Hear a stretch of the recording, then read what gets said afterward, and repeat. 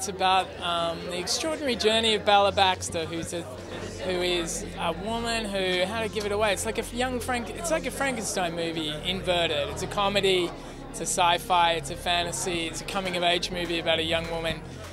It's called Creating Her Own Life from scratch, even though she starts at 36, but her brain is like 3 months old.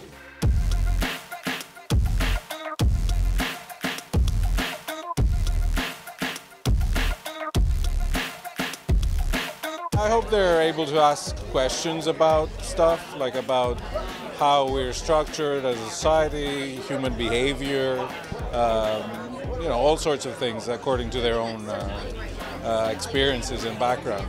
It's a beautiful, complicated relationship he has with the Bella character played by Emma Stone, and I enjoyed it very much. I've got quite extreme makeup, which provides me with a mask, provides me with a trigger that really allows me to inhabit the character, because when you have something like that, it really pushes you, it really allows you to leap into being another person. Bella is her own creature. She's a woman who is hungry for experience, and she's curious and bold, and I don't know, she's my favorite. She was very inspiring.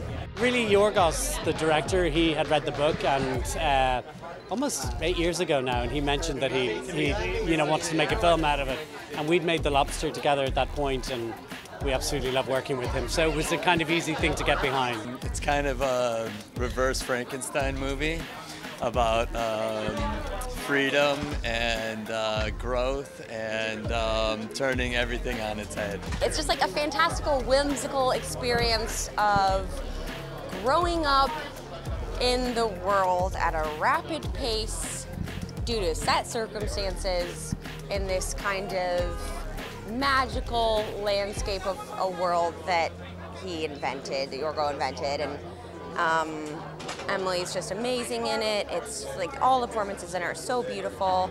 Willem and Mark Ruffalo, and it's just like, it's a wild ride. Literally the best group of people you could ever be involved with. It was so special. Emma's a genius, Willem is, Yorgos obviously, Mark. It was the best time I've ever had. Yorgos is such a wonderful director to work with. We rehearsed with him, we played mad games, we kind of tore up the text and put it back together again.